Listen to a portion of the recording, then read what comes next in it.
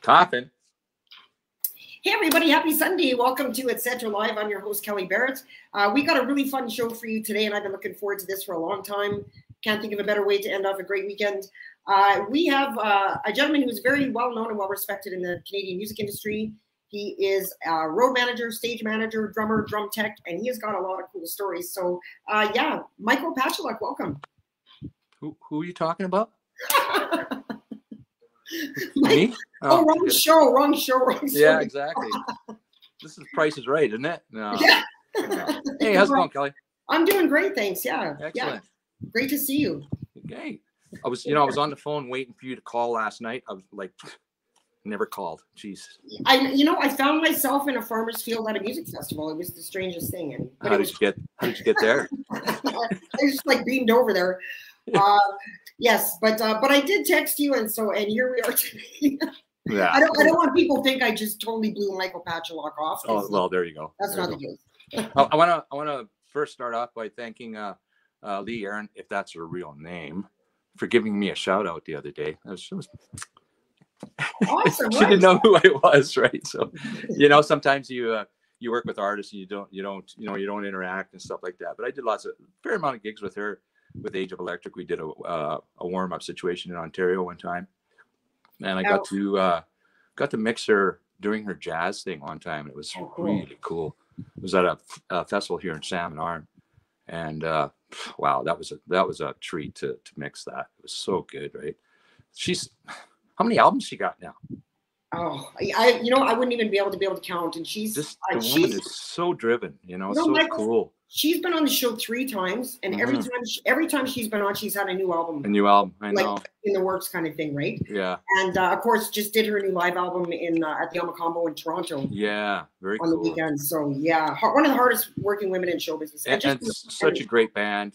Sean Kelly and John and Dave Reimer. I mean, man. Yeah, serious talent there. I know John from collecting vintage drums and stuff, right? So that's my connection there to them. So. Yeah, right on. Yeah, I saw some footage of the show and it just looked amazing. Yeah, 100%. They do. They're so great. I bet you've toured with a lot of people. And is it mostly Canadian artists that you've toured with, Michael? Yeah, I started off doing I played for about 13, 14 years with nobody, it was just small town kind of stuff in that. Right. And then I started mixing in '82, some club bands. I did a band called Section 8, Blade Runner, Dirty Urge with Mike Braniff, right? And just a host of different bands. And then I got connected with Age of Electric and that. And from there, things just kind of started moving along, and I just started mixing a lot of other people in that. So. But yeah, mostly Brian, touring, worldwide. I did all 3 of the Roadside Attraction tours. Did the Lilith Fair tour. There's just so many, right? So yeah. Could you write a book? I bet you could write a book or 2. I could. I did this with Mike Braniff one time, right? When I did his thing, and I just went, these are like, all the different bands, right? So. I finally compiled it during the COVID thing, and there's I think there was about 700 groups that I've either worked with or toured with or did shows with, or I worked at a casino in Vancouver at the River Rock and Red Robinson, and did a host of different kind of artists there, right? So it was pretty cool. Yeah. So it's kind of like a scrapbook of who's who and who you've done what with them. Yeah, exactly. So and it's quite diverse too. It's not just rock and roll, right? I bet. Did the Willie Nelson tours. I did 3 summers with him. It was so great, So yeah. Tell us about that. Tell us about Willie. What was that like? Willie, God, he just turned 89.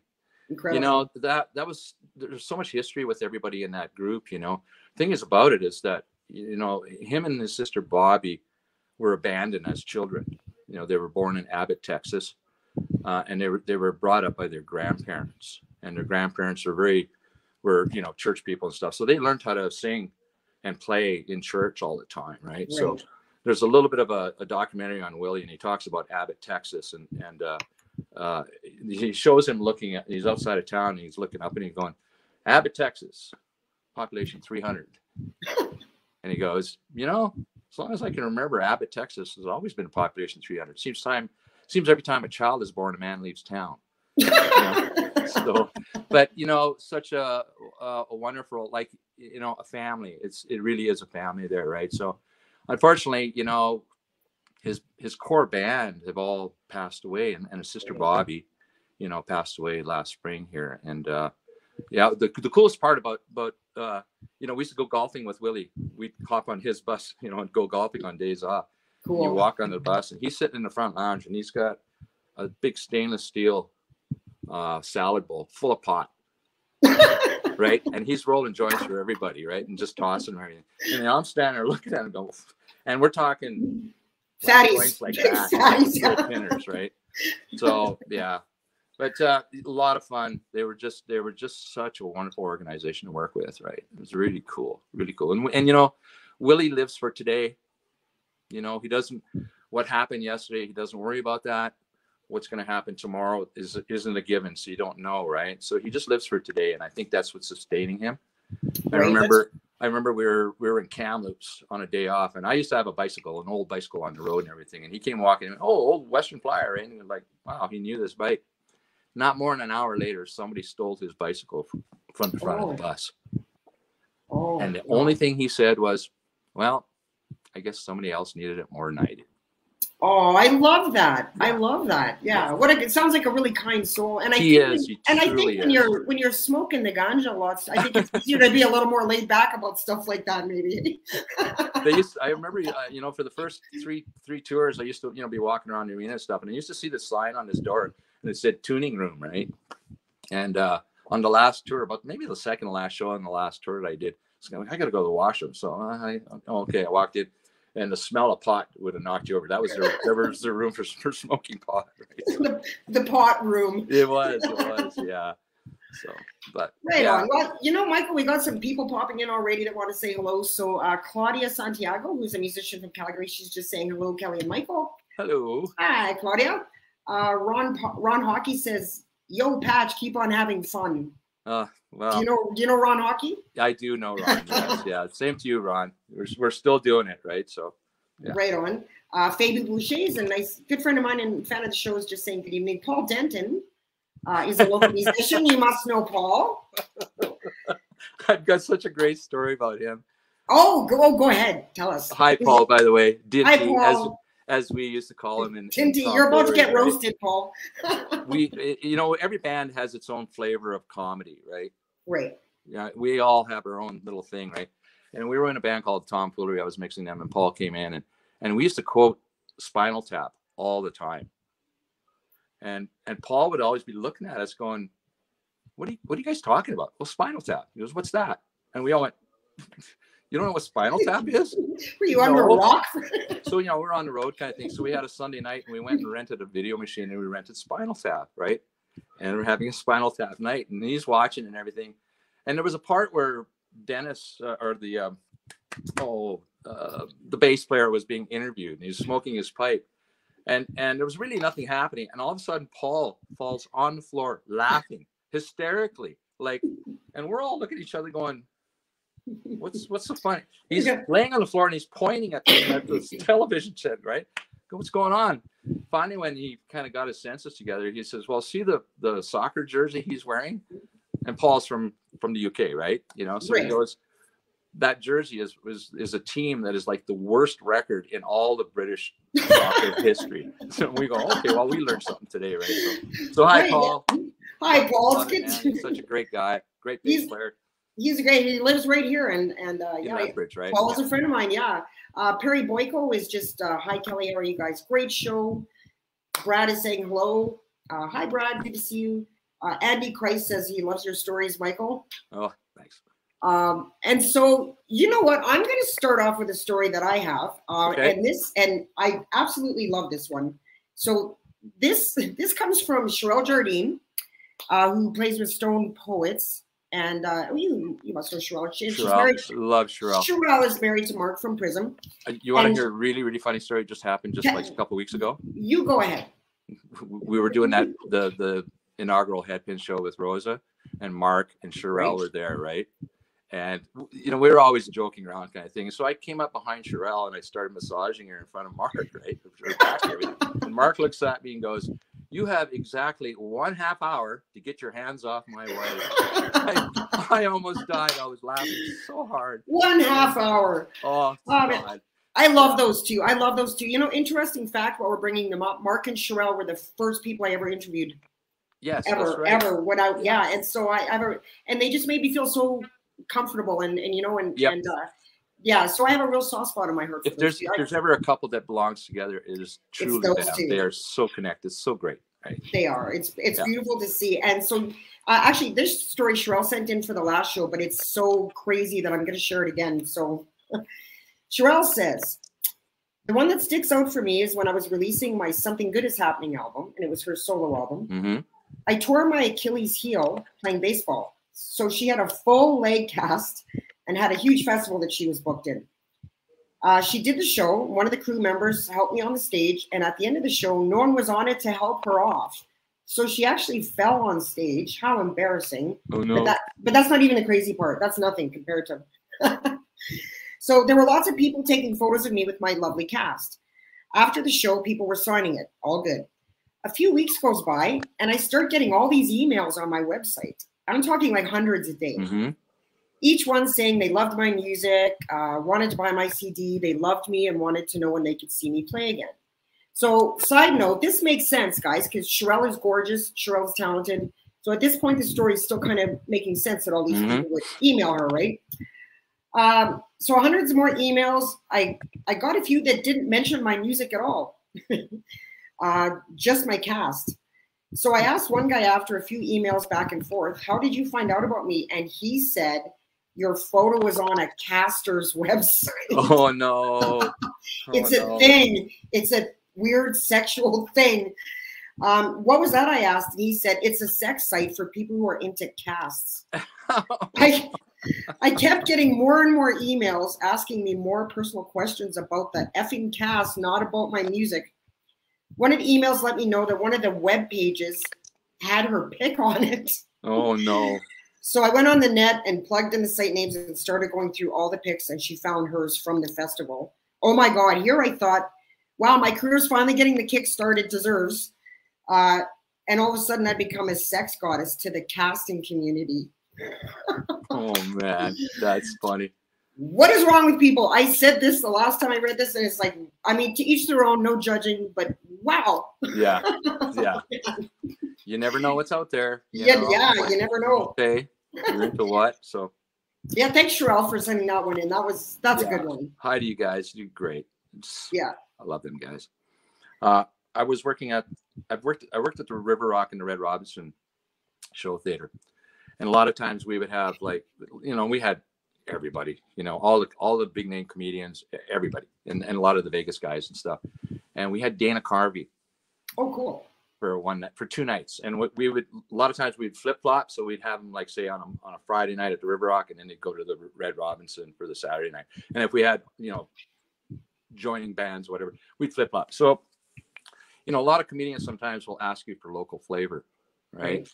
So during the day when we were, you know, setting up and you know, getting him all ready to go and everything, he asked me, he says, say, so what's the trailer trash part of Vancouver?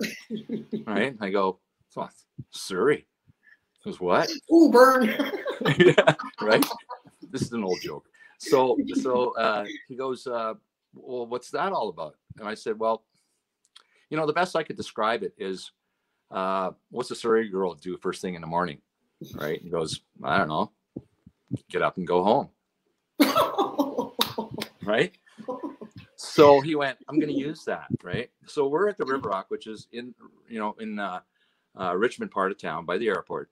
So about 5 minutes into the set, he uses the line, place explodes, right? Just like, yeah, you're funnier now, right? So next night he goes to Coquitlam, right?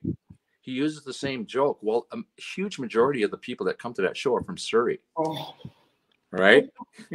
And this is not going to end well. It flatlined his show. It just, like, from there, it just went down, right? You know, so we didn't hear about it, right? About maybe a month or 2 later, he's doing the late night show run, right? And he's on Leno, and this got back to us. He's on Leno and everything like that. And Leno was, hey, so what have you been up to? He's been doing any stand up? Oh yeah, I've been touring around. He says, you know, I was just up in Vancouver and stuff like that. And Leno goes, oh, you did the River Rock and that? And he says, yeah. And they started doing impersonations of Red Robinson, was major DJ kind of thing, right? And Dana goes, yeah, you know what? I asked this local guy, crew guy, this thing, you know, and this joke and everything, and I use it on the first night, and then the next night I use it, and I bombed. I totally bombed the next night, right? And so this story got back to us, right?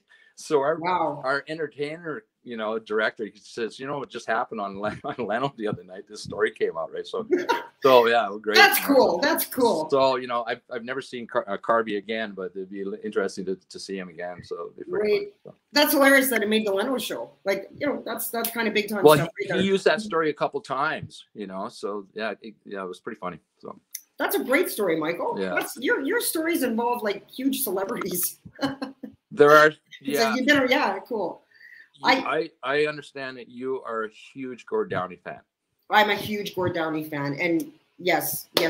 Yeah, I have a wonderful story with Gord. Like Gord, if you've ever seen him or talked to him or anything like that, he's like a Dr. Jekyll, Mr. Hyde. Okay. Because off stage, he is the most calm, introverted, you know, and then on stage, he's just this other guy, right? You know, on one of the roadside tours, we were playing in Barrie, Ontario, and back then, you know, I mean, crap was flying everywhere. There was clothes, shoes, whatever, right? You could have clothed a whole small village with what was left in the crowd barrier, between the crowd barrier and the stage. It's crazy, right? Anyways, the band had finished the night. They came back for an encore, and Gord gets hit with a bottle of water. Came flying out of the audience, right? And for a split second, I saw it happen. And for a split second, I saw just this moment of rage. And then he kind of stepped back, took a deep breath, and finished the show. Right? Wow. And he would show up early, like, you know, the next morning, because we had 6, 7 bands on the main stage. So he always showed up early in the morning. And he always had a book. He was always writing stuff down constantly, right? So I saw him and he said, hey, boys, how's it going today and everything? And I says, hey, Gord, how are you today? He says, great. Are you okay? And he goes, yeah, I'm fine. No, I mean, I seen you get hit with that bottle of water last night. Right. Did you get hurt? And he looks at me. And he was quite tall, right? He was over 6 feet and everything. He takes my hand, puts it on his heart, and says, only right here. Oh, Michael. Yeah. Oh. So that's the kind of guy he was. Wow. Right? Hey, wow. And one more story about him. Mikey told this story. His brother, he used to big hockey guy, right? Yes. One year they went to the Ontario finals and they lost, and he was so mad at the goalie, right? And he was losing his mind on the ride back home and everything. Mike said, "Settle down, it's all right, whatever. Next year I'm going to be goalie. I'm going to be goalie next year, right?" And he did, and he never lost a single game that next year. Is that right? Hey? Yeah. Wow. Yeah. Yeah. He was a huge hockey fan. Huge. Yeah. Right. Did you ever read the book, The Never-Ending Present? I have not. So it's like a biographical, yeah, and it's a whole book written on them. And this is just a nice anecdote, but it's from the book, and he talks about they were all at some big producer's house, and it was like making a big record deal, and so the guy had them over to his mansion, whatever, and apparently at the end of the meal, almost as if on cue, the entire band stood up and started clearing the table, and they went and did the dishes. It's like, this is a band that does the dishes. It's like they're the Tragically Hip, and they're in a mansion that probably has servants. Yep. And they insisted on doing the dishes after, and I love that story. Yeah, you know, after every tour, they would always come onto the tour buses and thank everybody personally. They were really cool that way, you know. Just good guys, eh? There's on the first tour, Mikey was doing, his brother was doing a tour video, and it turned into a documentary and stuff. And so you'd always see Mikey, you know, with his camera all the time. Right.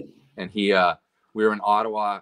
And I remember I always had to do the monitors and stuff in the big loom downstage. And I remember wrapping up this cable that's dark, and I see this pair of feet in front of me. I'm going, okay, I'm working my butt off, and this guy's standing there watching me do it. And I look up, and it's Mikey with the camera. Oh. And I look up and I go, oh, Mikey, don't waste your film, man. You know as well as I do, bass players and crew guys never get on video, okay? Oh. And he went, I'm going to keep that. And sure enough, it's in the video. Oh, see, that's humility, right? That's, you know, that's sort of, you know, the type of person that acknowledges that everybody's important and nobody's better than anybody else. And we all have a part. And Right. It's fun right now too because Billy Ray, their longtime crew guy, is with us on Adams now. Right. So, Oh, so cool. I get a lot of cool inside stories from him, right? So yeah. I bet, yeah. And so And Brian Adams, Billy Ray was with Gord right to the very end. He was his right hand guy. Right. They were best friends, weren't they? They like were. kind of like just it said that in the book, yeah, for sure. And so you're touring now with Brian Adams. Yeah. Yep.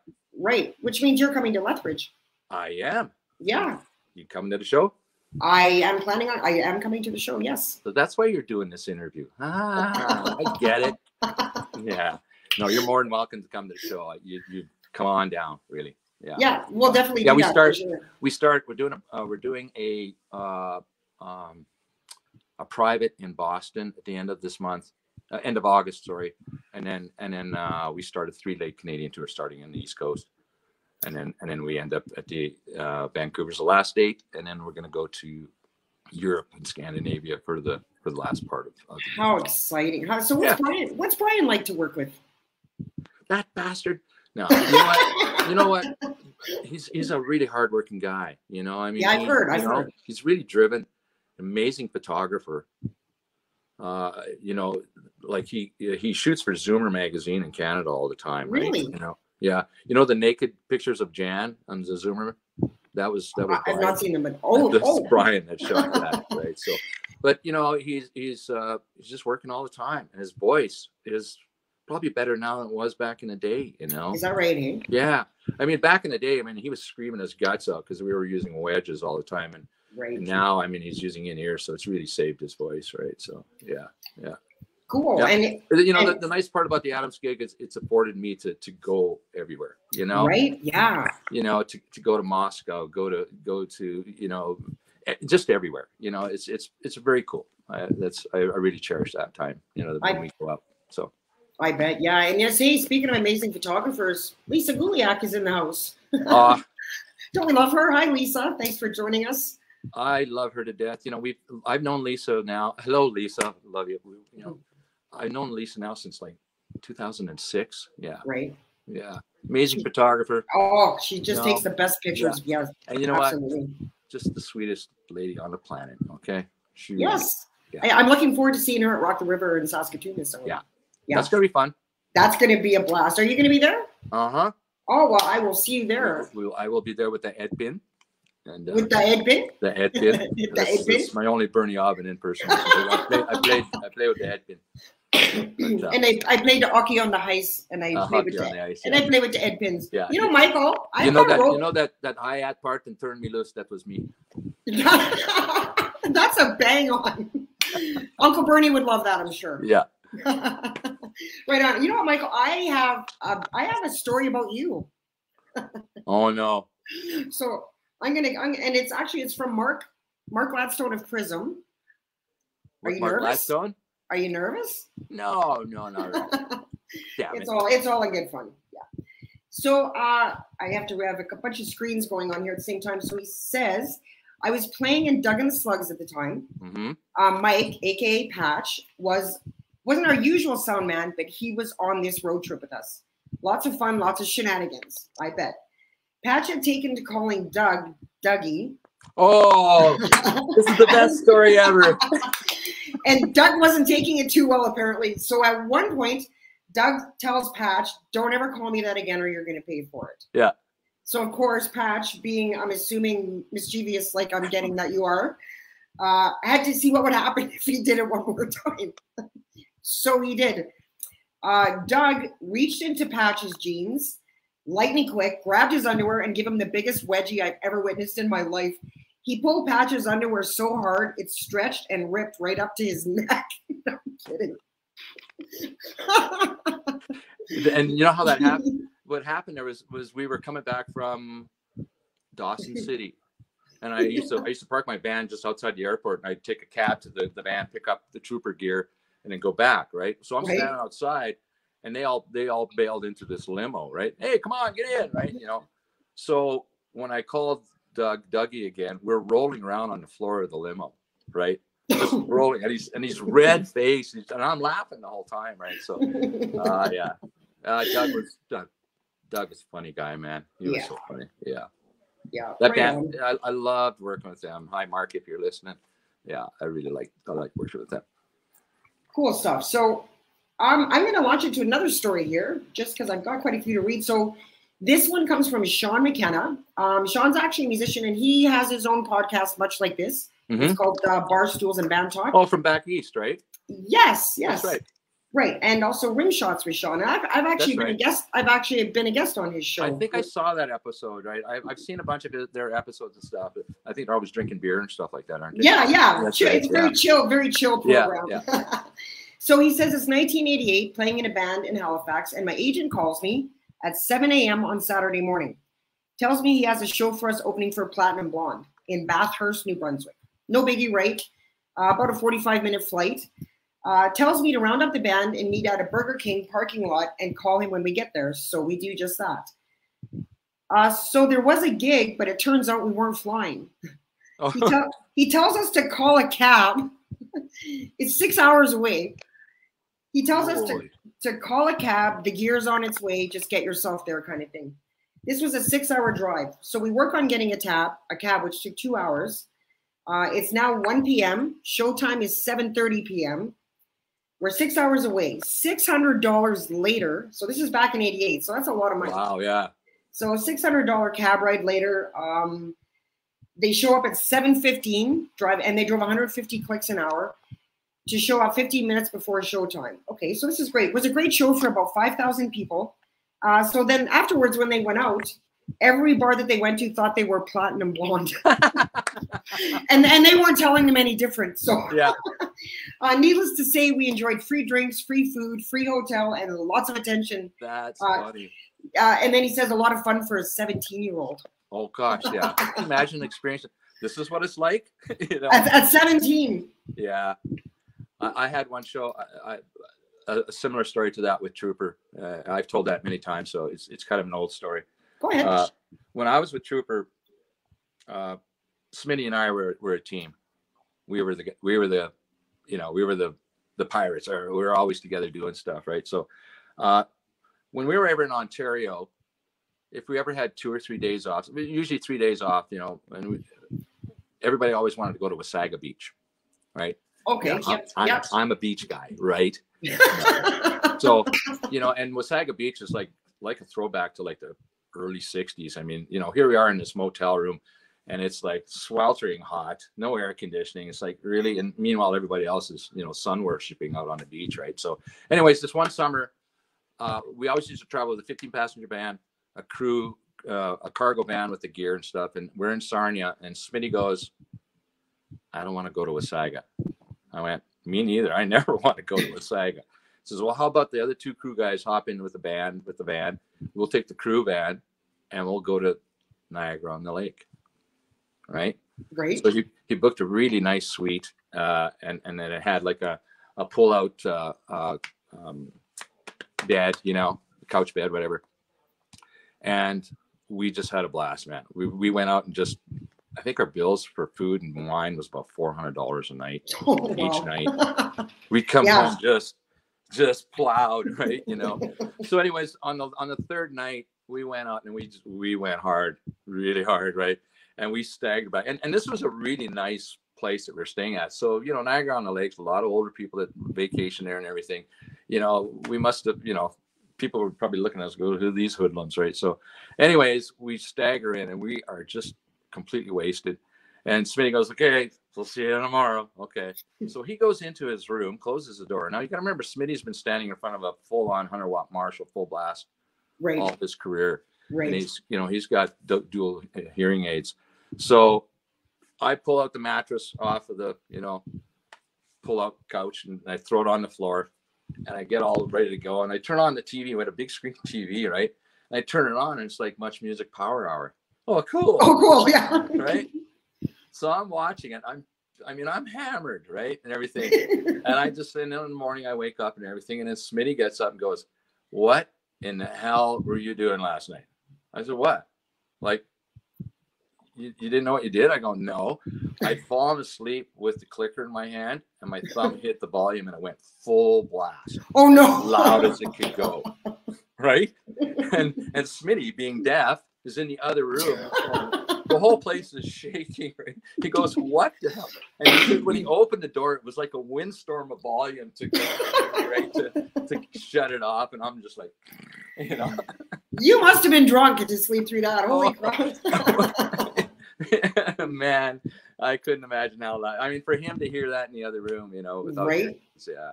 And it's nothing worse than a wine hangover too. Oh God, yeah. Well, thank God. Actually, you know what? It'll be my 3rd anniversary in Saskatoon since I stopped drinking. Right. So yeah. Congratulations. Yeah. Well, it was never a problem. You know, I just drank.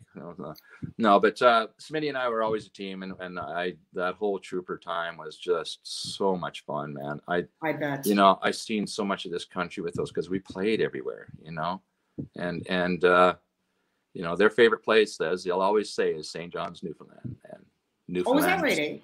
Yeah, Newfoundland is like they are the kings of Newfoundland. Truly are. They're really, fun stuff. Right on. Trooper's a great band too. Donnie was on the show here. I saw that. Yeah, and he had some good stories too. And that's funny, you know, on that show, because when you mentioned my name on there, right? This is, oh yeah, he's the guy that had the bar and everything. I'm going, what? I did their 25th anniversary show. And where they were rehearsing was at this biker kind of bash bar or whatever. And the rehearsals were, I would say, 5 times better than the actual show. Oh, is that right? Yeah, because it was magic, because these guys hadn't seen each other for so long. Harry Kalinske came in for a couple of days and everybody. And it was just a big, like, high school reunion, you know? And when I got them set up and ready to go and everything, and Smitty goes, well, what do you want to start with, right? Oh, let's do Here for Good Time. And they kicked it in. And it's like time had stood still. They banged it off in a heartbeat. It was unbelievable, right? But I remember Donnie, because everybody got introduced individually as like the progression of the band's years, and stuff, right? So when Donnie came on, he had a stack of Trooper 45s, and he walked across the whole front of the stage, and he was handing out Trooper 45s to everybody at the front. It was really cool. Oh, yeah. Good memories. I love that band. They've got so many great hits. Like just man. Yeah. I was with them for 7 years. And they were probably one of my favorite bands to work with. Just never sound checked the band. I only did 4 sound checks out of 600 shows. You know, is that right? Yeah, they were totally throw and go all the time, right? It was just me and a crew guy getting the levels and go, right? So it was sink or swim sometimes, but you know. Right. So, yeah, was there shenanigans? I feel like there's shenanigans with Trooper. Come on, where do I start? You're not working with them anymore, so you're good, right? No, you know what? You know what's the coolest part about it is you know, they, you know, when Trooper came to town, it was, oh, Uncle Smitty and Uncle Ray are coming to town, we gotta go, you know. So that was always sort of the feeling from people, you know. So yeah, fun time, a lot of fun. Cool. Yeah. You know who's in the house? Bernie Aubin. Hello, Bernie. How's it going, brother? He said, "Hey, I'm listening." Yeah. I was just talking to him earlier, right? So yeah. That's a great accent that you do. Well, I try my best, you know. Well, now with Rosa, he's met his match there because she's French too, right? So it's yeah. Oh, there you go. Yeah. Yeah, right. And then, man, she sounds great, eh? Oh, what a yeah. You know that she didn't even know who the head pins were. She didn't know any of the songs at all. Being that the Quebec scene is so secular, right? They don't know the rest of Canada, right? Like who in the rest of Canada know who Rick Lapointe or Eric Lapointe is? Nobody. Right. You know, so there's a whole separate music scene in Quebec, all in its own, right? So yeah, it's pretty cool. But those 3 days of rehearsals that we did, she was just kind of talking through it, and after the first day, we were all looking at each other going, I don't know, you know. And she was saving herself for the show. And when we did the show at the Hard Rock, man, she just pinned it, right? And just blew the roof off the dome, eh? Yeah. Right. So we're gonna have a lot of fun this summer. It's gonna be great. Yeah, that's gonna be great. Yeah, you guys will meet. So you know you'll have some fun with her too. Excellent. I'm looking forward to that. I have to get her on the show sometime too. Yeah. I'm thinking, yeah. For sure. So I was thinking about Sean's story. This is just one of my own little stories I'm gonna throw in here. When Sean was talking about like taking a cab to a gig, I remember a time when I was in the band Life on the Road where we were on the road without a vehicle.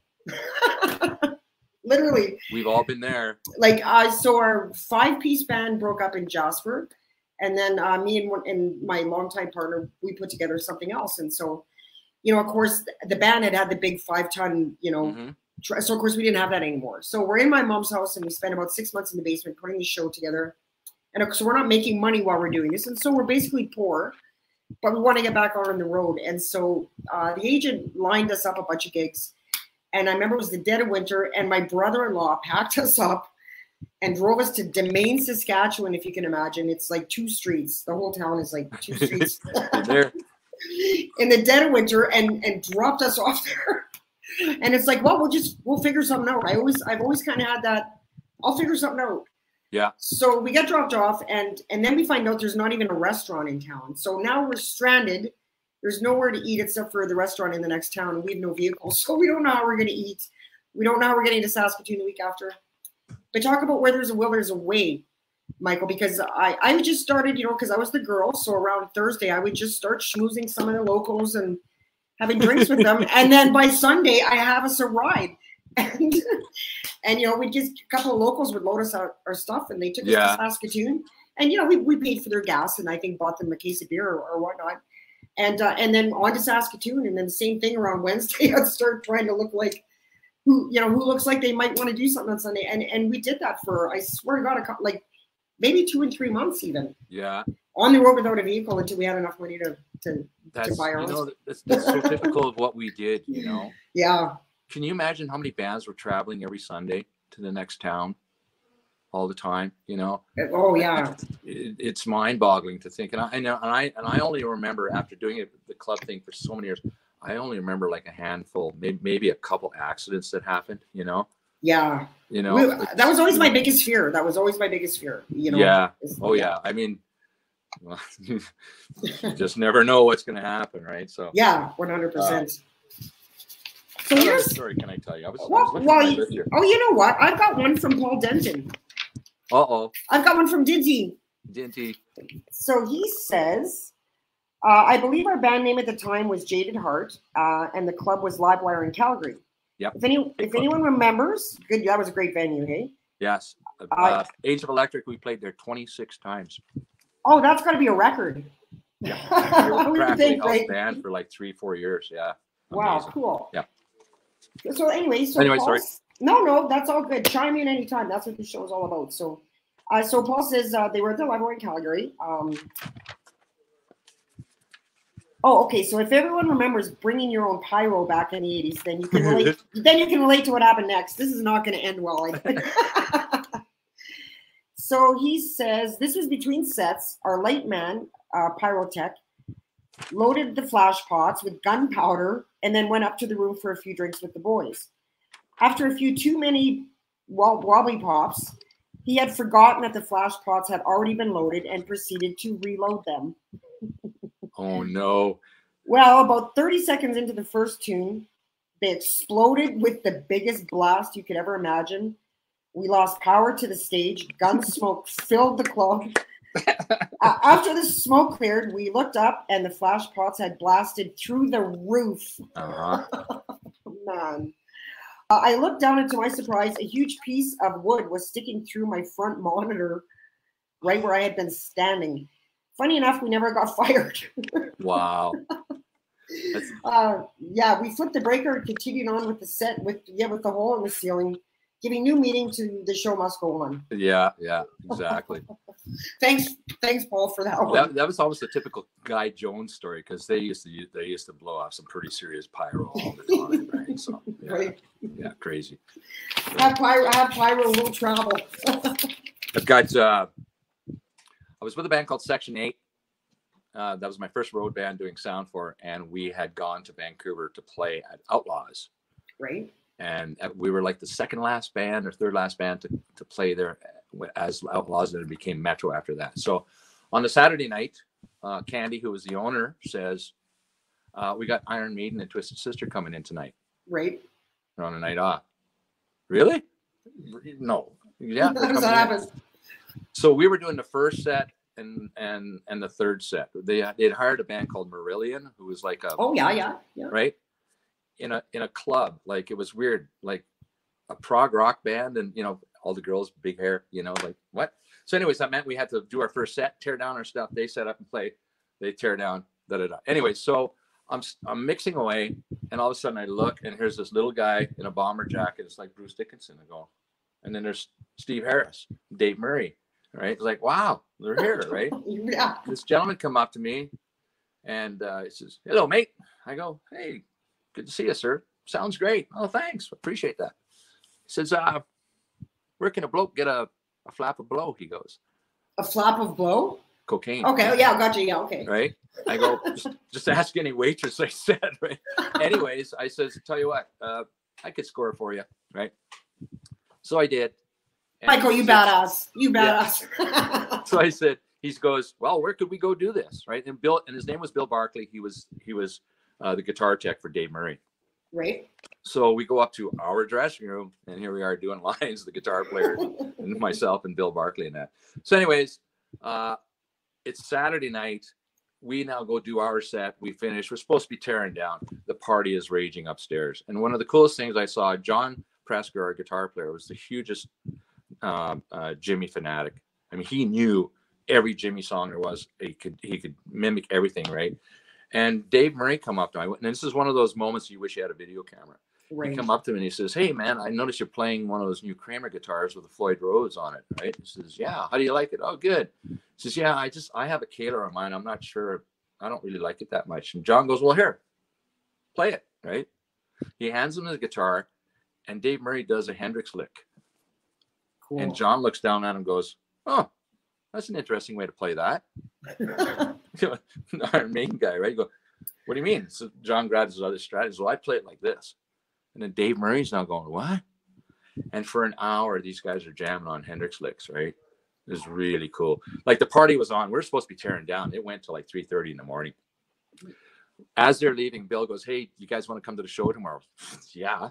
Right? Says, "Okay, just meet me out back at the Coliseum and I'll see you there." So we're there at 7 o'clock, right? And we're standing, trying to stay dry and warm. John, our guitar player, is smoking a joint with some guy. We don't even know who he is, right? Right? Sure enough, Bill comes out, right? "Hey, Mike, how you doing?" "Great, Bill. How many you got?" There was 5 of us in the band, 2 crew guys and a girlfriend. So 6, 7, 8, 9. I point at the stranger, right? Right? And I says, "Okay, I'll be right back," right? And I said to this guy, I says, "Just, you're with us, okay?" Yeah. I don't even know this guy's name. I said, just follow us. You're with us. Go, I mean, don't ask questions. Yeah. Bill comes out with 9 passes and gives it to me. I hand it to this guy, right? And I said, "Follow us." And we got this guy into this show, and he's like, "Yeah, "You guys rock." And I often thought him telling that story to his buddies and them going, "Yeah, right." Right. Yeah. You know? Right. Yeah. Right, buddy. Sure you did, right? So. Yeah. You probably just made that. That's probably a memory that he talks about now. Yeah, exactly. You know, so some of the best road stories aren't always the crazy ones. They're like the awesome moments like that, or like the Gord story that you told at the beginning. Yeah. You know, sometimes they're just, you know. Tad Goddard is in the house. Oh, Tad, only lives 10 minutes away from here. Hey, Tad, we got to get together for coffee, my friend. Yes, he's saying, "Hey, Patch, love you, bro." So I love him too. You know. Yeah, great guy. And then I always say the good old days really rocked, and they really did. Wasn't just Tammy's birthday? His gal's birthday, I think, just the other day. Todd can let us know, and if it was, happy birthday, Tammy. Yeah. James Beaudry, music. He's a great fan of the show. Hi, James. We love to see you all the time. He's just saying hello, great show. Hello, beautiful people. Somebody wants to know if his hair caught fire. I'm assuming he's talking about Dinty's blowing the bar up story. Oh, so, yeah. Hopefully no musicians were hurt in the making of this show, hopefully. Everybody wore a ton of hairspray. That's for sure. Yeah. Flex net. I have a buddy that his hair caught on fire just lighting a smoke one time. It was just like patting down. Big Michael Jackson moment, eh? Yeah. He just laughed. Well, here's another one too. So this actually, I like this story. So this is from actually a good personal friend of mine named Curtis Vasselnack, who plays guitar for this amazing metal band called Tyrants of Chaos. And actually, I see you promoting them lots. Yeah. Oh, they're great, eh? They're just such great and just really nice humans too, aside from being talented. So Curtis says, in the late 80s, my band Angel Beast was based in Toronto, won a 50-band Battle of the Bands for a showcase in LA. We were the only Canadian band. We checked into the hotel, which was booked for only bands and media, and we were thinking that this was the shit. Our room had a door to an adjoining room that was filled with beer and other assorted beverages, and we thought we were pretty damn special having all this set up for us. We proceeded to make ourselves at home, drinking, eating, when suddenly Rob Halford and Glenn Tipton walked in. Oh, Can you imagine? Well, you could probably imagine. Yeah. That would blow my mind. Walking from the other room. Turns out we had been making ourselves quite at home and were in their VIP room that was set up for interviews. Indulging in their rider. Yeah. Right? Yeah. So we were pretty embarrassed as we sucked back their alcohol. But being good Canadians, they told us to hang out and watch the interviews. It was pretty epic. We had no idea who they were. Wow.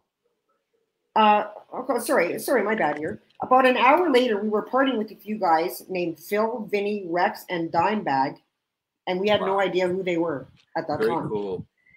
They asked us to come check out their set that night. We were blown away by this band, Pantera. Oh, cool. Quite the humbling experience how good they were. That's a great story. Thanks, Curtis. Awesome. That I would say I saw Judas Priest in Calgary with Sepultura, Megadeth, and Priest closing the show. Wow. And it was the loudest thing I've ever experienced in my life. It was so loud. I was just going, oh my God, this is like. My ears are bleeding. Oh, seriously, especially Megadeth, because Mustaine's guitar was like an ice pick to the ear. It was just like, whoa, right? And I'm thinking, okay, these are the warm-up acts. Yeah. Like just going to kill it, right? Right. They came out and they were not as loud and they sounded like an album. I never, ever heard a better sounding concert in my life. Well, I did one. I saw Jellyfish at the Town Pump one night. That was really good. But yeah, Priest was just, everything was in its place, man. It was so good. So good. Yeah. Right on. I was just talking to Tom Sinclair and Pete Agnew from Nazareth. Right. Pete called me. They're in rehearsals right now. They're coming to Canada next week. And he's talking to me, and I can barely understand the word he's saying because he's Scottish. Right, but so Scottish. Yeah. Anybody out there wants to be a guitar tech for their 3-week run, give them a call, right? So anyways, I have a Nazareth story at the Commodore.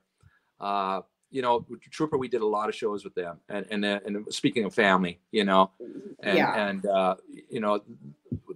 that whole Nazareth gang, just what a wonderful bunch of human beings. Yeah.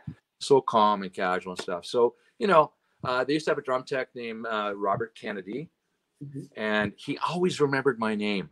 And here you'll enjoy this because you never got my name right the first couple times. I know. Because there's so many different versions of it, right? So I had to text you and ask you to spell it phonetically for me so I could get it right. Yeah. Sorry for interrupting. He always remembered my name, but he always say Michael Pacholuk. I always say it that right, Every time we see each other now. They were playing at the Commodore. And I went out to see him and hang out and stuff like that. And Robert goes, hey, you want to play cowbell and hair of the dog? Sure. Right? So I'm standing backstage, right? Okay, here we go. Right? Well, the live version is like 10 minutes long. Right. Now here's Tom and Robert looking at me, just laughing at guts because I'm dying because I didn't have a stand or anything. I'm holding this cowbell. By the time they're done, I just fell to the floor. Right? Meanwhile, they're laughing. Right? So yeah. Yeah, they're a great band. Great people. Love them. When we were at the Headpins, we did 2 shows with them.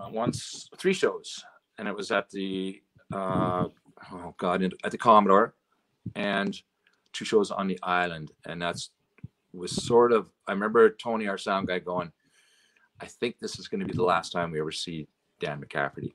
And the next show was his last show. His COP was so bad that he just walking from the side of the stage to the center stage was really tough for him, right? So a wonderful human being too. Dan is just such a salt of the earth, such a great guy. Yeah. Yeah. Was there anybody that you ever met, Michael, that maybe you were probably not later, but earlier on, was there ever anybody that you met that because you were such a fan, you were, slightly like starstruck? Kelly Barrett. Wow, you smooth talking devil, you. I might have you over for dinner when you're here now, just because of that. It worked. You know, I don't know. You know, I've met some pretty great people. You know, David Bowie. Oh. There's so many. It's hard. What was David like? Well, it just, you know, I was doing a show and everything like that, and he was coming at me, and I just stuck out my hand and I says, "Hey, pleasure working for you today, right?" You know, and he says, "Oh, well, thank you for all your help today and everything." And he poked his head into the crew room and says, "Hey, boys, how you doing?" I had one. We were playing at the Greek Theater, Adams, about 3 years ago, and 4 years ago, 3 years. Anyway, we were waiting for sound check, and I had my computer, and I couldn't get internet on the stage. Sound familiar? Yeah, been there. And so I went backstage, and there was a landing, and then 2 stairwells going down to the dressing rooms below. Right. So I'm sitting on a road case at the top of this landing and everything. I got my computer in my lap, and I'm and I look down, and there's a couple of people coming up the stairs, and then I look again, and it's Eddie Van Halen and his wife. Oh my gosh, that must have up the stairs, right? And I just like, holy crap, right? So I just pretend like I didn't see him, kind of thing. And he comes up, and he walks straight up to me, with that twinkle in his eye, that grin. Yeah. And he says, sticks out his hand and says, "Hi, I'm Eddie Van Halen." Yes, you are. and I wasn't quick enough to say, "Pardon me," you know, but man, wow. Like, I remember the morning that he died when I opened up my computer, and it was a message from Sammy, and I screamed so loud, just like, what, you know? So, wow, what a loss. Yeah, you know? Yeah, such a horrible loss. But him and Keith Scott were best friends. Keith Scott from Bryan Adams was one of his favorite guitar players. Is that right? Yes, and also Kim Mitchell is one of Eddie's favorite guitar players too. Wow, what a compliment to Kim. Yeah, Kim exactly. is amazing. Yeah. It's right. I have you got another story? No, go ahead. You know, when I worked at the River Rock and the Red Robinson, we had such a diverse amount of people that came to work there all the time. Like, you know, I became quite close with Don Rickles. You know, Pat, how's it going? You know, and whatever, right? You know, and this is another feel-good story. And do you know who Jeannie Cooper is? She's a Canadian VJ, wasn't she? Nope. Jeannie Cooper was the bitch on Young and Restless, the old lady, right? Oh, I never watched soap, so So anyway, you watched soap operas. She was a really long-standing actress on that show. I mean, she was right from the beginning, right? Right. So she was considered the bitch, right? And so we had a show where we had all the Young and Restless cast. There was about 6 of them, and Jeannie was one of them. And they'd come out individually, and they would talk to the audience and stuff and everything. And then it was kind of like a Q&A kind of thing, right? Right. And so Jeannie's standing side stage with me. I was always stage manager there and crew chief. And she says to myself and our crew guys, says, "You guys got any stuff? Like, can you find me some chairs, buckets, brooms, anything? Just bring everything you can." Right? Okay. Mm-hmm. So we gathered up all this stuff on the side of the stage, right? And we're behind the curtain, right? And then so she gets introduced. She has a mic in her hand, and she goes into this rant, just screaming. And what we had to do, we had to throw all this stuff on stage as she's walking on. Like, stuff is fun. And none of her cast members knew she was going to do this. They're dying, right? You know. Right. So, you know, we threw just a ton of stuff. Stuff was flying everywhere. She walked out. She did her thing. She did a Q&A. So what they do, they'd have people going out to the audience with mics and stuff like that. And this is one of my favorite stories, right? Okay. And they went to this one little lady. She stood up, right? And the person with the mic, she goes, "I've been watching Young and Restless from day one, and I love you." And da-da-da. She starts doing this thing, and Jeannie goes, "Pardon me? I've been watching it since day one. I've never missed an episode." "Really?" Just, "Sir, can you bring her down to the front, please?" So he escorts the lady down, right? Jeannie gets off the stage, gives her a big hug, and takes her diamond bracelet. No. Yeah. Oh my God. I just that's wow. A great, yeah. Right. And she came back and she says, "It's people like you that have given me what I have." That paid for that bracelet, basically. Wow. Yeah. You know, I mean, roundabout way. That's a beautiful story. Yeah. Yeah. You know, you got to give back. This is a story that Todd Kearns and I, we were talking about when I was in Vegas. We were doing some shows last fall, and it's about fans and stuff, right? We were doing a show with Casey and the Sunshine Band at the River Rock, and place was packed, 1,000 people, and he was talking about this being his farewell tour. Right. By this time, Casey's got kind of a comb over. He's wearing a muumuu. He's kind of sweaty and crap. Right? So, okay. Anyway, so there was a lady down front. She had an album and a Sharpie, and she was trying to get his attention, right? To just get this signed, right? Right. And in between songs, she'd try to get it, and he'd do his thing and everything. And after about maybe a half hour in of the show, he stops, looks at her, and goes, "Okay, you want me to stop the goddamn show just to sign your damn album? Really? Blah, blah, blah, blah." And he starts berating her, right? I'm standing side stage going, "Buddy, what are you doing?" Yeah. And he just didn't stop, right? And I thought it set the tone for the rest of the show. It was just the rest of the show was flat. Yeah. And, you know, can you imagine this poor woman being at this show? She might have flown in from Grand Prairie to Vancouver for this show, paid for 3 da's hotel or ticket. Yeah. She's a fan. She has your album, right? You know? So, but what a horrible way to treat somebody, right? Right. And then there was 2 guys for the rest of the show between songs yelling, "Quit now." Oh, good. Quit now. At the guy that treated her like this. So, well, karma, right? So when I was with Age of Electric, Bob Rock got us tickets to see Keith Richards and the Expensive Winos at the Orpheum. Nice. Right? Holds about 2,700 people. All of us, Todd, you know, all of us were sitting on the balcony looking down at the band, right? They're playing away. Keith Richards walks down to do a solo, right? This kid comes running out with a piece of paper and a pen right up to him and like right in front of him. Keith looks down at him. He looks over at Waddy Wachtel, his guitar player, and goes, he kneels down, talks to the kid.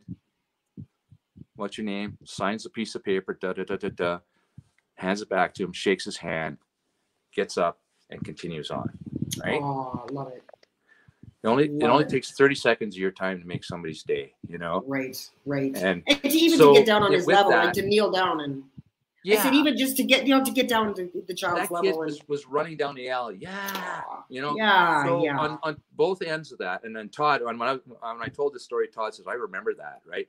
So here you are at the River Rock, 1,000 people are going to remember that moment with Casey, and 2,700 people with Keith Richards are going to remember that moment, right? Absolutely. You know, it only takes 30 seconds of your time to make a fan's day, you know. So right, yeah, and that's a good reminder because there's a lot of musicians that watch this show, and well, you know what, and, you know, that's a good point, you know, and especially at this time of what we've gone through in the last couple of years, yeah. and, you know, and the fans have stuck with it, you know, stuck with everybody, you know. So right, 100%. You know, the band, the musicians are very grateful for you know the people that have stuck with it throughout this stuff, right? So yeah.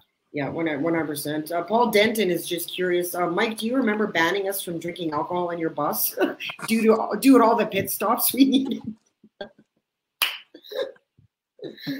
We got so drunk on his birthday coming from Salmon Arm to Vancouver, and he got out of the bus, and you know the crowd barriers or the berms on the side of the road. Somehow he got stuck underneath this concrete barrier. How did you get there? Jesus. He's yelling, "Help! Help!" Yeah, man. we got a flat tire on the bus that day, so we were outside of Kamloops. We were drinking pretty heavily, right? So yeah, wow, had a lot of fun with that band. I was just thinking, Mike, about your story about the cocaine there, and you finding Buddy some cocaine, and I'm reminded of a road story of my very own. So in the 1990s, I became fascinated with hypnosis, and all these hypnotists were popping up all over it. So I remember being at West Edmonton Mall and seeing this poster, and it was like Sebastian Steele, you know, and so I walked towards it. I look and I'm like, hey, that's Jamie Prude, and I know him.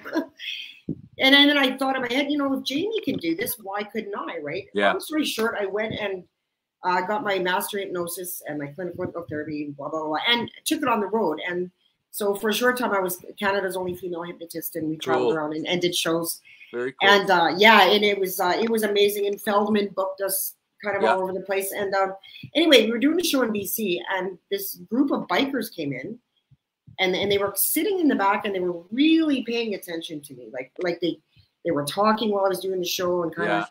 And I was getting a little bit nervous because I mean, they didn't look like the people that would normally come to my shows, and and they were watching very intently. And so after the show's over, they kind of waved me over, and there's about 7 or 8 of them, big guys with colors and everything, and they said, hey, how much for a private session, like right now? And I'm kind of like, so I was like, well, what do you need? How can I help you? The guy says, we don't want to talk about it here, but we need to go up to your room. Your partner can come.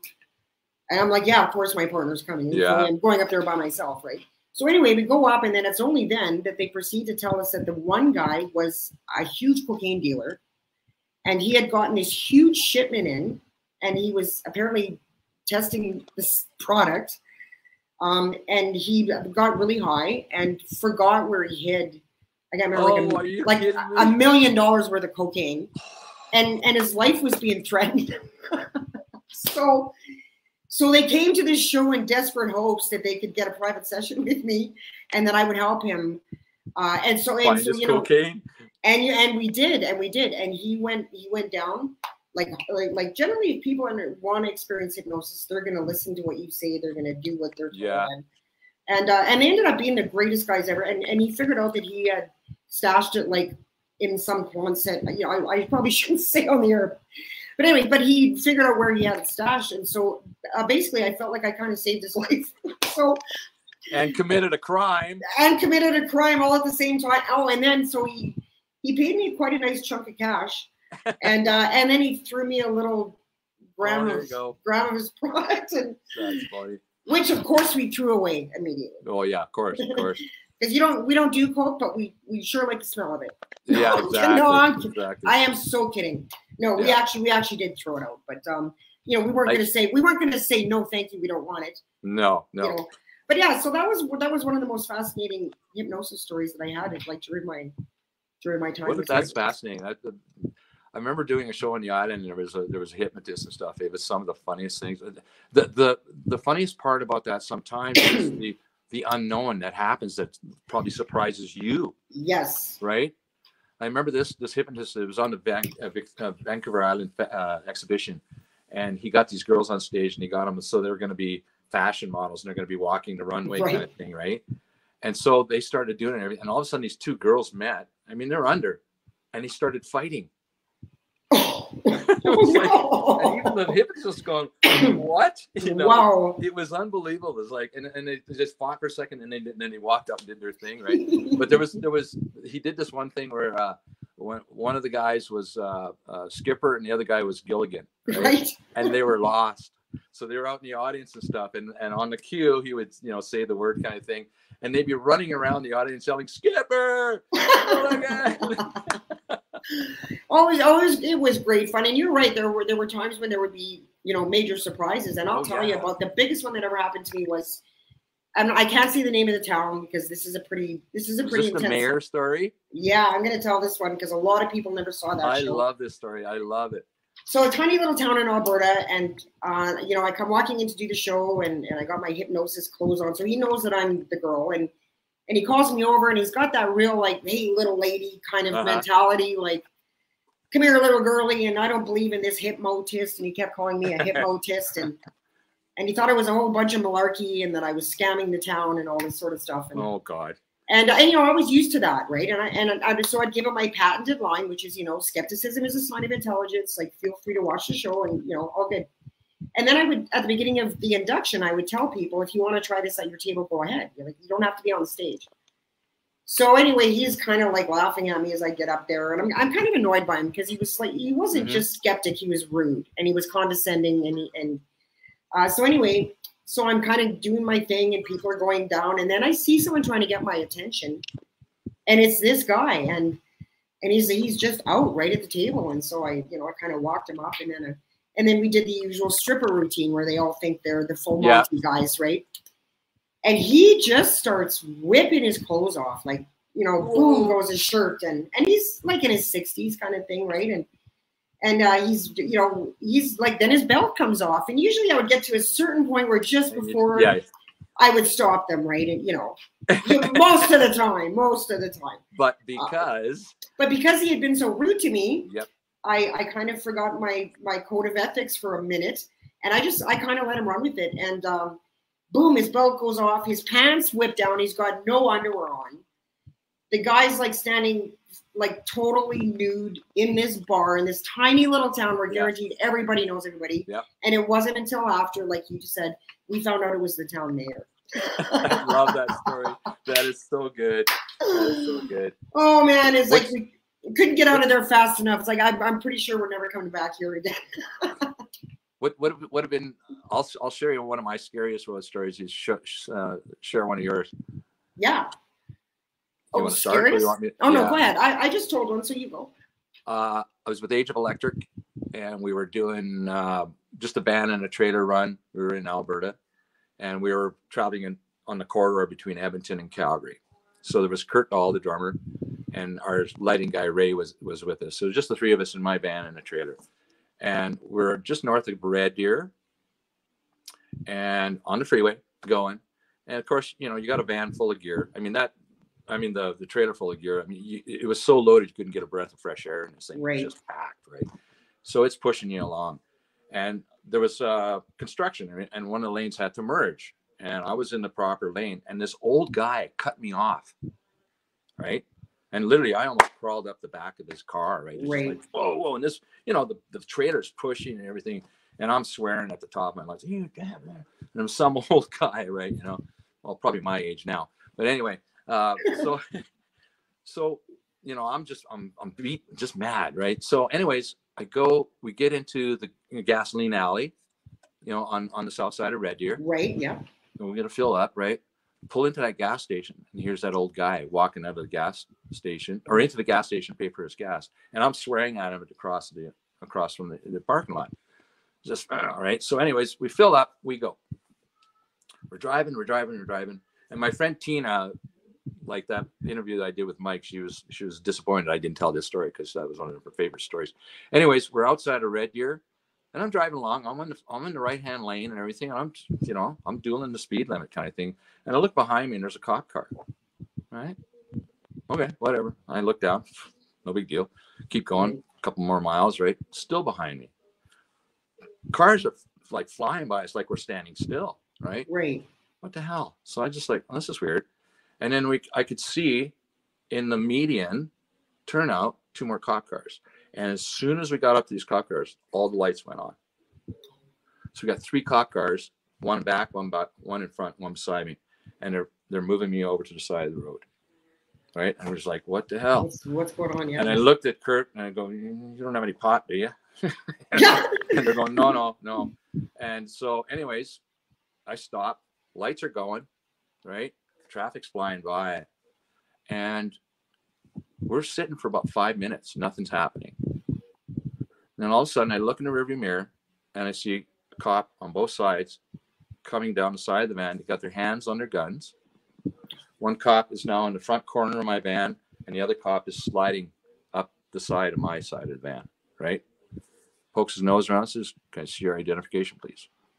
Right. Meanwhile, the cops eyeing us the whole time. Right. And I hand up my ID and Kurt's raised, right? Sitting there, he goes back to the car. About 10 minutes later, comes back. Cop's still there. And he goes, any of you guys ever been in Blind River, Ontario? No. Okay. Goes back. We're there for about 45 minutes. And not knowing what was going on, right? And then he comes back, hands all our ID back, says, okay, you're fine, you're good to go. And I went, hold it here. What just happened? What's going on here? Yeah. Right? He says, well, you guys stopped for gas in Red Deer, right? Go, yeah, we filled up in Red Deer. Somebody recognized one of you from America's Most Wanted. And we're like, and we started laughing, right? Yeah. And I go, you got to be kidding me, right? We're laughing. And he goes, yeah, I kind of thought, you guys were pretty straight laced and everything, because I could tell when I came up on the side of the van, you were pretty calm. He says, are you kidding me? I was crap. You guys got your hands on your guns, and was like, whatever, right? Yeah. And I found out later that this is where this unsolved murder was of all these people in Blind River, right? Oh, And wow. this was a thing that went on Unsolved Mysteries or whatever, right? That show, right? Wow. So at that moment, like when he told us that this was happening and everything, then I looked at Kurt and went, that old bugger in Red Deer. Oh. I wonder if he just out of spite called the cops. Right. But I've since researched it, and I looked and I found the suspect. It looked a lot like me with the straggly hair. Oh, no, right? Sorry. So anyways, but it was a scary situation. And it wasn't until I took off that I thought, can you imagine how many times this has happened and people freaked out and all of a sudden guns are flying or blaring and whatever, right? Yeah, and you don't get away with, like, you don't yeah. they think it's you, and that's that, even right? just a simple act of just reaching down to get your ID or something, right? Yeah. So that was pretty scary. That's a scary story. Wow. Yeah. I don't have any stories like that. Like, yeah, that was a close one. Yeah. A few kind of ghost stories, and if like a few haunted. Have you ever been in a place that you felt was haunted? Where's that place in southern Saskatchewan? Southeastern Saskatchewan. There's a resort. Trooper played there, and we were staying at this motel that was supposed to be haunted. I never experienced anything, but yeah. Is there? If anybody knows that, go ahead and enter it there. I was talking about southeastern Saskatchewan somewhere. I was talking about the Michelle Hotel. That place, the Michelle Hotel, it's kind of out by Sparwood in the Crow's Pass. Oh, in southern BC. Yeah, there's everybody we knew would have a story about that place. And, wow. And, okay. Yeah, it was I won't get into it now because it's creepy. But I have a story from Sean Garland, and this is actually scary in a different level, but it's a great story. So, Tony Demidario's old house, Tad is saying. Oh, Tony Demidaris. Yeah, Demidaris. His old house is haunted. Okay. Yeah. His old house is haunted, I think Tad is saying. Hmm. So Sean Garland, he's the Calgary lead singer of Bad Boys and Bedlam. It was 1988. I love this story. And I had just joined a road band with Neil Hanna. One night I met a girl who decided to take me home, as what happens on the road. And the next morning, no, not you, because you're a choir boy, right? I've been on the road for 54 years, and I came here to get laid, and I'm gonna stay here until I do. Okay. That's your story. So I sort of stick to that. Yeah, stick to that. So anyway, this girl takes him home, and the next morning I wake up to hear a man's voice screaming, "Get out!" I look up, and to my sheer horror, saw the bar manager who they were working for. Oh. Turns out she was his girlfriend, and while he's yelling at me to get out, this crazy woman tries to pull me back into the bed to get me to stay. Oh, jeez. It gets better. I got up quickly, got dressed, and then she says, "Watch out, he might punch you on the way out." No doubt, right? Thankfully, he let me go, and somehow we got through the week. So we had to continue to work in the bar for this guy after he had shagged his girlfriend. Yeah, that would be a tough one. Thankfully, he let me go, and somehow we got through the week and went on to our gig in the next town. We get there, and you will never guess who the brand new bar manager was. 2 weeks in a row. What are the odds? I know. That's funny. It was him and at his new job. So you know what? It was another week of dealing with him, and his crazy woman followed them and was chasing him there too. By the end of the week, he had forgiven me, and we ended up drinking Jack Daniels. Note to self: try not to sleep with the bar manager's girlfriend. Yeah. Rule number one. Rule number one. Yeah. I had at this casino where I worked. We had to we would book the room out, the theater, to other organizations and stuff. So they were going to have an animation awards night in Vancouver. Right. And the MC was going to be William Shatner. Oh, cool. Right? Yeah. So we are working for the theater, but we're just supplying labor for this production. So Shatner's like 2 hours late for his run through.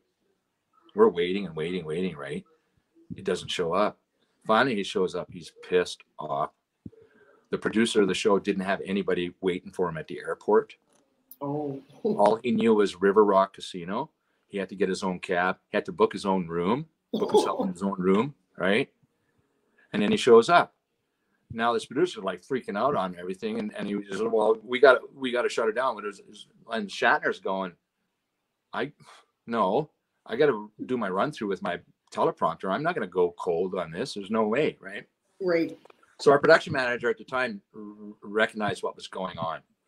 So he went up to him, he introduced himself, said, "Sir, I'm Terry. I'm the production manager here. We are separate from the animation festival here. Right. If there's anything you need, please don't hesitate to ask," right? And all of a sudden you could see Shatner's whole thing right down, right? Yeah. He says, "Well, as a matter of fact, I need my meal right at 8 o'clock. Shatner's diabetic. Right? Oh, okay. So he says, "I need my meal right at 8 o'clock. If you could do that for me." Okay. So Terry goes and gets a menu for him. He looks at it, goes, "Oh, this looks wonderful. I think I'll have the steak and the whatever," right? You know. He goes to the kitchen. He walks up to the chef and says, "Okay, this is a priority. You have to make this. It has to be in Mr. Shatner's room at 8 o'clock sharp." Right. The chef goes, "Shatner, like Captain Kirk?" Like, yeah, that one. Yeah. "I'm cooking for Captain Kirk." He goes, "Yes, it has to be at no pressure. 8 o'clock, right?" Yeah. So chef goes all out, 8 o'clock, knock at the door. There was Shatner's food, right? And he's like, "Wow, cool." Comes down for the show. He's all tuxedo and really nice and everything, right?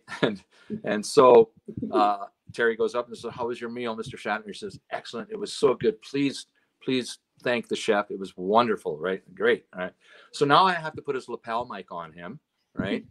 So I'm there. "Hey, Mr. Shatner, I'll get your lapel mic." So he's standing in front of me. I'm putting the mic, the pack in his pocket and putting the lapel mic on. I call up to our front of house guy, says, "Ron, would you like Mr. Shatner to say a few things so you got good signal?" He goes, "Absolutely, please do. Mr. Shatner, if you will, just our front of house guy has requested you to say a few things just so he can get good signal for you off the mic." He says, "Absolutely." Right. So, Spock, and I said, and he goes into this perfect routine for about 30 seconds, and he is Captain Kirk for like. That's awesome. He's doing the whole thing, like the stuttering. So and I'm standing going. And he looks at it and goes, "How was that?" And I went, "Fucking awesome." It was cool. Really cool. Yeah. That's a great story. Did we go see Jan Arden? I have never seen Jan Arden. No, I have never seen her. I know. Like, she is the funniest person on the planet, which is the weirdest kind of dichotomy because of her songs are so, Right. They're serious, like more heartfelt. Yeah. One of the, two funny stories anyways. One of the funniest things I ever heard her say live was, you always get somebody in the audience, somebody yelled out, "I love you, Jan." And she went, yeah, where were you in high school? Good one. She was opening for Sting at Rogers Arena in Vancouver. Wow. Can you imagine? Right? And she's in the middle of her show, and there's a guy walking across the floor with a big bucket of popcorn. Right? Right. And she goes, "Hey," yells at this guy, and he's like, "Give me some of that." So he starts passing this bucket all across the crowd to Jan, right to the front of the stage. She walks over, grabs a big handful of popcorn, right, and the bucket goes back to the guy. That's awesome. Because it's just falling out of her mouth. She's laughing, just dying, right, and everything. And so anyway, she introduces her next song. She opens her mouth to sing, and she chokes on a kernel. Oh no! She had to stop the song, take a big gulp of water, right? But what was interesting, she stole the show that night from Sting. Is that right? Eh? Oh gosh, yeah, totally stole the show. The whole crowd was so into her. It was really cool. Right. I would love to see her. Actually, I did invite Jan on the show. But she was doing her TV show. Her TV thing, she's so busy doing her TV. She's like, I'm filming 14 hours. You will laugh from beginning to end. I mean, she is the funniest person. We were doing a Terry Clark tour, and her and Jan are best friends, and we were in Calgary, and she came to the show, and Terry was doing Good Mother by herself during the tour. just by herself. And Jan got up and sang with her, and it was like you could have heard a pin drop in the sound. I bet. It was unbelievable. And she still had the diner on 17th Avenue at the time. So she invited us all to the diner. She's flipping burgers and serving drinks and stuff. She was like the mom, right? Jan Arden was? Yeah, Jan Arden was, right? So, and I was just sitting back in the shadows kind of thing, right? You know, and so then she goes, well, it's 3:30, everybody get the hell out. We had to go to Edmonton, right? So I was one of the last people to walk out. And I've since met her because she's Bruce Allen's, you know, with Brian and everything, right? So and I remember walking on, I walked up and said, hey Jan, thanks a lot for your hospitality. And I said, no problem. She gives me a big hug and a kiss on the cheek. I went, oh. You know? Yeah, I love stories like that. You know, when you just see people being real and at their best, and you know, no ego, and like, do you find that generally, and you've had experience working with, you know, American artists and Canadian artists, do you find Canadians that they just have this niceness about them, like Canadian musicians? Yes. And you know what's interesting, you know, working with Adams and stuff like that. My first tour I did with Brian back in the early 90s, I was a PA tech. Right. And our first show was in Leipzig, East Germany. And I never, you know, this is my first tour in Europe kind of thing. And I went out with a couple American guys to a bar. I'll never do that again. We're in East Germany, and these guys start doing the goose. The whole 9 yards, right? And I go, guys, what are you doing? You're gonna get us killed. People in Germany just want to forget about this stuff, man. You know, so that was the very last time that I ever went out with like these guys. Anyways, but you know, the thing is that in the Adams camp, we're ambassadors for Canada. Don't be a jerk. Don't be a jerk. You know, we are in the Adams camp. We are really accommodating to all opening acts. We give them everything they need. We don't squash anybody. You know, some bands forget why you have an opening act. Right. You know? And what is your definition of that? My definition of an opening act? Why do you have an opening act? Opening act is there to warm up the audience for you. So once you're hitting the stage as a headliner, the crowd is revved and ready to go. You squash an opening act. They're not gonna. If you treat them like dirt, they're not gonna perform. Oh, screw that, right? Right. And that was the one thing about Age of Electric. It was the same thing. We got screwed around a lot, you know, before we started really making headway, you know. And I remember one particular show where nobody would move anything, and we were doing a filming for Much Music. It was the first time we were in Toronto, and we had a video on the, you know, and so they were going to video us that night, and nobody in that band would move anything on stage. So Kurt was way over there. It just didn't look like a real band kind of thing, right? You know? And the ironic part about it was that it was Dan Gallagher that was the big guy that was. Yeah. He's really the one that got Age of Electric going on Much Music, and so the singer for the other band was like backstage. Well, what about me? What about me? Well, they're not here to see you. Yeah. You know? So the next day we had to do the interview, and he brought Scott Thompson from Kids in the Hall, and he handed the mic to Scott to do the interview. He had no idea who the band was. He thought the band was called Age of Electra. So he started going into this mystical thing. It's like, well, what is this? Yeah. No, you know what? I think more so now in a bigger touring world, everybody's pretty cool. You know? Right. Yeah. Yeah. I think really everybody is really pretty cool, you know, and you know what, especially in Canada with all the classic rockers and stuff like that, this is one big happy family. It really is. You know, every summer is just it's the high school reunion. You know, we're going to see Streetheart. We're going to be hanging out. You know, so, right. Yeah. I really noticed that, Michael, when I was at Rock the River last summer, and I was fortunate enough to kind of go backstage and you know, meet some of the guests that I had on the show. I never got to see you that day. I was hoping to run into you. I was basically stage managing the whole day for the. Oh, right, yeah. But anyway, sorry, go ahead. You were busy, but that's one thing I really noticed was just the camaraderie amongst everybody, and everybody was just like, have a great show. Like they were on the sidelines watching their fellow musicians and rooting them on, and it was, and I left with such a good feeling of, you know, just that feeling that, you know, we're all in this together, and you know. We've been doing this for way too long, right? You know, really, what do you got to prove? Nothing. Yeah, exactly. Go out there. Why did we get into music? To have fun, right?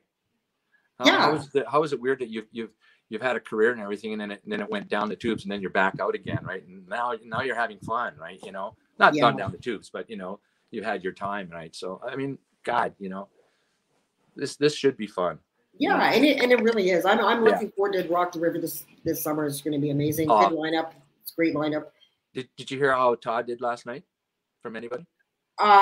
You know what? I've been so busy today. I haven't really been on social media, but I can only imagine because he was with Jeff Neal and Streetheart. Were you there?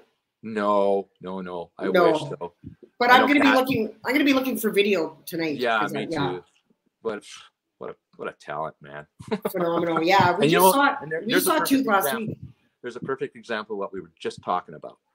Those guys, Brent, Todd, Corey, and Shane, ambassadors for Canada, the nicest people on the planet. They are so. And going back to that Keith Richards story, right? They are like that. Yeah. You know? Yeah. Yeah. Good stuff. You know, the funny thing is about those guys, you know, is like they're still just prairie guys, you know. Yeah, they're small town Canadian boys at heart, and such talent. I'm so proud. You know, I'll close with this, Michael, because it's, you know, we're winding down a little bit here, and I just want to close with this. I am so freaking proud of our Canadian artists. And you must be too, because you really had some hands-on experience with almost all of them. Well, quite a few, you know. Yeah. Except for Lee Aaron. I don't know what her problem is. No. I'm sorry, Lee. We love you, Lee. No. Everybody's so cool, you know. Yeah. So do you think there will be a book? You know, people have been asking me a lot about that. You know, like with over 700 artists and stuff like that. If I did one page per artist, it'd be hard to do one page per artist, right? Because there's a story for everybody, right? Right. You know. And some are crazy, and some are heartfelt, and some are nuts, and some are like the Jeannie Cooper thing, you know. Yeah. And the Gord thing, you know. There's so many wonderful stories like that, and they're all out there. There's a book in all of us that have done this. Yeah, well, 100%. Yeah, I love the Gord. I love the Gord, the little Gord anecdote that you told. I love that. That made me messed up because you know, him and David Bowie are two of my like. I was supposed to marry David Bowie, you know, and then he went and married that rich, gorgeous supermodel, but you know, whatever. His loss, man. His loss.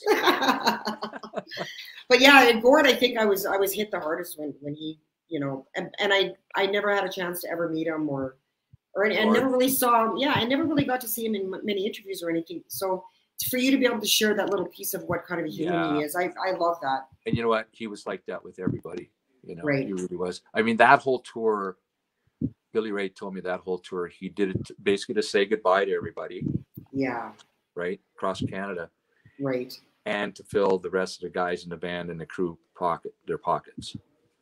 So even like he's been given a death sentence and he's still thinking of taking care of his band and crew. Billy Ray said he had 6 teleprompters for him on stage, and Billy Ray was doing teleprompter, right? And he had to phonetically do every line and the phrasing for it, right? Yeah. And they never had the same set list every night. You know, so it was I mean, if you saw the thing where they were rehearsing and stuff, Gord didn't know any of the words. I saw the documentary. I've seen it a few times actually, and it was heartbreaking. Like it was like a baby learning to talk for the first time. I think the one interview where you see his true humanity was the Mansbridge interview. Yeah. Peter Mansbridge did it. Yeah. And Billy Ray was sitting right behind the camera when he was doing it. And it's like, you know, and Gord admits, I got your name on my hand because I might forget, you know. So that was it's heartbreaking. It's funny, you know, that my sister had lived in Scottsdale for she moved back here 9 years ago, I guess 10 years ago. She never heard of the Tragically Hip ever. Oh, wow. Never. Because she was down in Scottsdale since '88, you know. Yeah. And I just happened to be in Kelowna visiting her, and that night was the final show in Kingston. So I'm explaining to her who Gord Downie is, what the situation, and you know, and I said I toured with him and everything, and you know, and here's what's going on with him, right? And here's a person I'd never seen the band before, and I looked over, my sister is just bawling, right? Yeah, you know, that was pretty heavy, you know. It was really heavy. And, you know, that half of the proceeds, half of the money that they made at their shows in Kingston, all the shows they did in the arena in Kingston, they gave half the money back to the community. Is that right? Eh? I did not know that. I didn't know that. Yeah. That sounds like a Gord move, you know, from what you told me about. And, you know, here's the weirdest thing about, you know, everybody says Gord is so Canadian and stuff like that, and it's like the ultimate Canadian. He was, in reality, he was slagging Canada in a lot of ways, right? Because just, you know, just the, like, look at the, you know, the Indigenous thing and stuff like that, you know. He was saying things, it was kind of tongue-in-cheek, some of the stuff he said, as much as it sounded super Canadian. It was kind of tongue-in-cheek, no, I'm not really praising Canada. I'm kind of cutting it down for not jumping on this or that. Right. You know? Yeah. Right. So, yeah. Yeah. Not always, but there were some songs that were just like, come on, guys. A little bit of a shot. Yeah. Yeah. Wake up kind of thing. Yeah.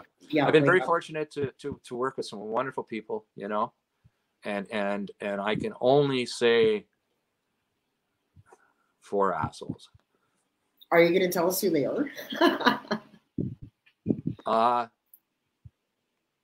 No, because there's too many fans out there. Gotcha. You know what? You know what? I totally can respect that. Yeah. I thought maybe you were leading up to wanting to share them. Well, so I was opening the door for you. Going back to what we were saying before, American Canadian. Okay, these were Americans, right? So. Okay, gotcha. Well, you know what? When I see you in Saskatoon, I'll tell you the stories. Okay? You'll tell me then? Okay. I will tell you You've got a deal. Hey, I actually want to take a second and give a huge shout out to my Etc. Show sponsors, Writers and Rockers Coffee Company. Coffee. Coffee. Coffee. Have you tried any of it? I have not. You have to try some. Lee Aaron is the newest brand. Oh, is that right? I am a coffee aficionado. Coffee. My brand is a very famous brand out of Vancouver called Turks Milanos Coffee, and yeah. Awesome. I'm gonna be calling it Coffee from now on. Coffee. Let's go for Coffee. That's an Ontario. Yeah, that's that accent. Coffee. Yeah. Dance. We're gonna dance after we have coffee. But anyway, yeah. So give it a shot. WritersandRockers.com. Check it out, everybody. There's some really cool literary blends as well as the musicians that like Lee Aaron and I have the Coney Hatch right here. Coney Hatch. Comes in pretty bags, makes great gifts. And it's just it's damn good coffee. Todd Kearns has a blend I've got up on the shelf. And yeah, so check that out. And yeah, huge shout out to Writers and Rockers. Thank you so much for helping me to bring these shows to you every week. What is this? Coney Hatch. Coney Hatch. Do you have a story? Connors. Is there a story? Next time you do one of these, it's Barry Connors. Okay? Okay. Gotcha. He's got stories? Has the funniest road stories out of anybody I know, honest to God. He's been on the show and he told me a couple, and he would be great for sure. I was talking to him yesterday morning. He made me laugh. I almost fell off my chair. Some of the stories he told me. So it's like we've been best friends for a long time. Right? He's a great guy. I love him. He showed up on the show with little pink cat ears. Yeah. I remember that.